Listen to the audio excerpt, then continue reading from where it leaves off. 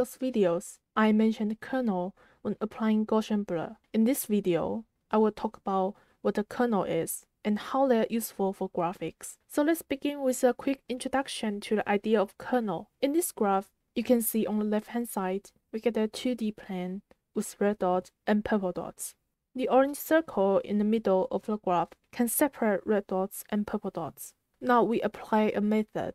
We call it phi-AB. And the result after applying phi-AB would be the graph on the right-hand side here. You can see the function phi-AB actually perform a transformation from R2 to R3. And after transformation, now we can separate red dots and purple dots by using a linear method, which is 2D plane in R3. So this method, we call it Kernel Trick. The idea of Kernel Trick is to perform a transformation such as function phi will perform the transformation from X to V. It's not necessary that kernel must change the dimension of input. We can apply any kind of kernel based on what we need. In graphic processing, kernel usually perform a transformation between 2D plane, and our kernel is usually a matrix. In graphic processing, kernel is the convolution between two matrices.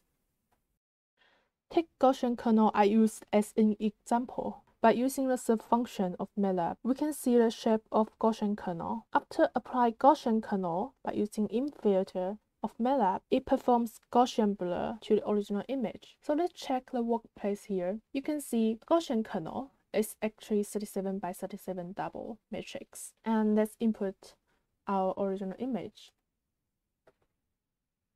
And in here, you can see image is a 3-dimensional matrix. So apply InFilter.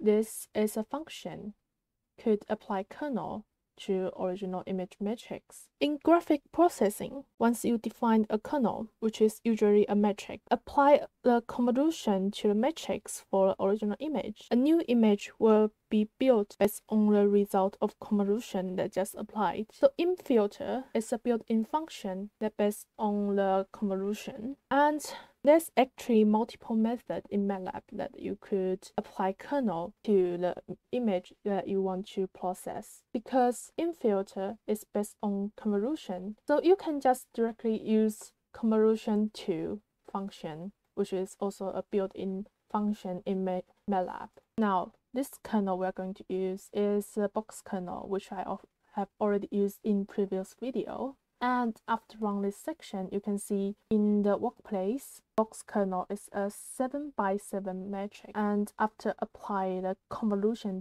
to and run the section, you can see the image is already different than the original image. This is also an example of apply kernel to a graphic. In this video, we explain what kernel trick is, also the application of kernel in MATLAB. Using kernel function to transform data into a required form of data, you can just easily solve problems with easier method. Hope this video is helpful.